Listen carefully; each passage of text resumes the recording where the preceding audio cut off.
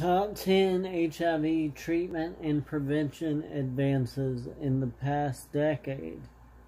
Let's check this out.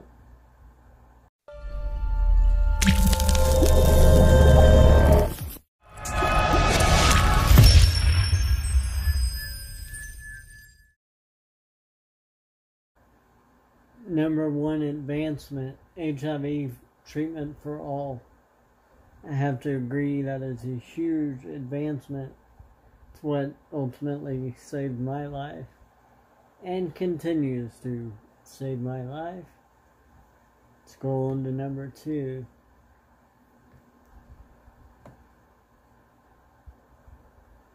Treatment as prevention, especially in relation to U=U. As many of you know, I am not a fan of U=U. I am more of a get tested, know your status advocate. I will always be that way, just because I think it's a better way to live your life.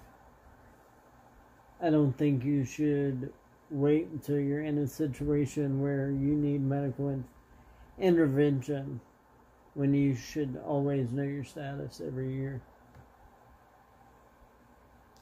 Number 3, the dawn of PrEP. PrEP is great.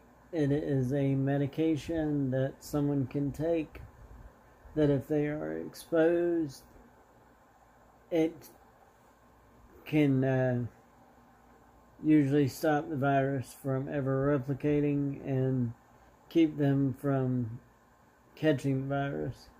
PrEP was a great advancement. I think it needs to be more widely used. I think more people need to know about it, as it's still relatively unknown outside of the HIV community. When that happens and it's talked about in schools, then I will feel better about PrEP. Number 4 is how HIV treatments have gotten simpler. And what used to be my original regimen was over 22 pills a day. And I'm down now to 2. So that has really, really changed the game. It's made everything a lot easier.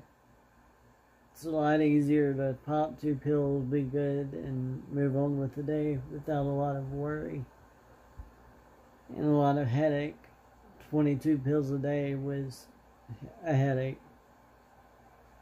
Number 5. The integrase era. First HIV integrase inhibitor, Incentris, was approved in 2007. The integrase era truly arrived in the past decade as latest HIV treatment guidelines and regimens recommended for most people starting treatment, including this class of antivirals.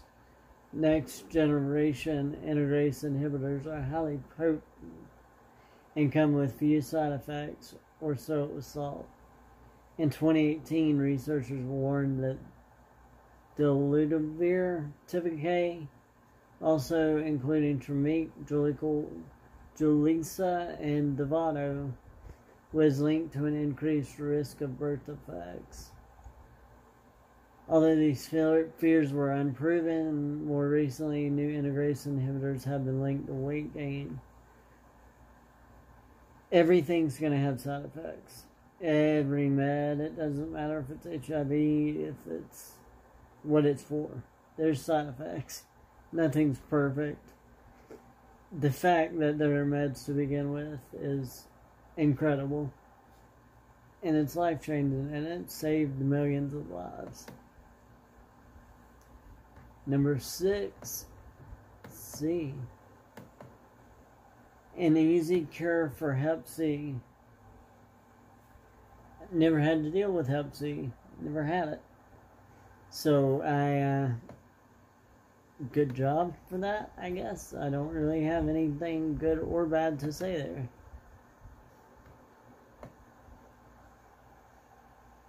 HIV cure ups and downs. Every year there's another company, there's another rumor that there's going to be a cure, there's going to be a cure, there's going to be a cure. And they always drop. There's been a couple people that have been cured, but it's through different really tough medical procedures, and some were flukes. But there is no cure for HIV. So do not get wrangled into that lie. There is no cure currently. 8. People with HIV growing older. This is a topic that really scares me and worries me. The advent of effective antiviral treatments has led to a dramatic reduction in mortality and a rise in the age of the HIV population. Today, nearly half of all people living with HIV in the United States are 50 and older. As deaths due to AIDS-related causes have dropped, HIV-positive people are now facing a host of age-related conditions, such as cardiovascular disease, which I also live with, and cancers that appear to occur at younger ages compared with HIV-negative people. This may be due to chronic inflammation, even in people that are well-controlled virus, as well as the lingering effects of more toxic early antiretrovirals. In recent years, the needs of long-term survivors are being increasingly recognized. I am one of the advocates that pushes for that at every opportunity. I may be only 36, but physically, my body is a lot older because I fought this virus for 36 years. And that ages you. Number 9.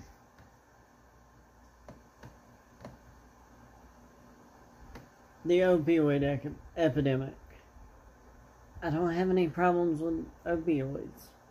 I know that drug use and STDs are they tie together immensely. And there's a lot of different practices going on around the country to work with these ongoing problems. There's needle exchanges, there's different intervention programs, and they're all great. They're all working towards the same goal. And that's what we need, is everybody working towards the same goal. Number 10, final one. Long-acting HIV treatment. Another thing I am very, very interested in. One long-awaited advance expected in late 2019 did not make it under the wire. The FDA delayed the approval of the first long-acting injectable antiretroviral regimen, Canuva. I don't know. The decision was concerns about the two-drug regimen chemistry. I believe that has been released now, and you can get on that, and I am very, very interested in that. It's one shot every 8 weeks. Would love that. Meds done one shot 8 weeks. Yes, please. Anyways, guys, that is this is the start of what's going to be a series of me following on HIV news and keeping you up to date, giving you my opinions on the news, what's happening in the world of HIV, all of that stuff. I'm going to become way more active. We're going to get a lot more done. We're going to do a lot more with YouTube. Remember to subscribe, hit the like button, share this video. All that helps with the algorithms. helps me get seen.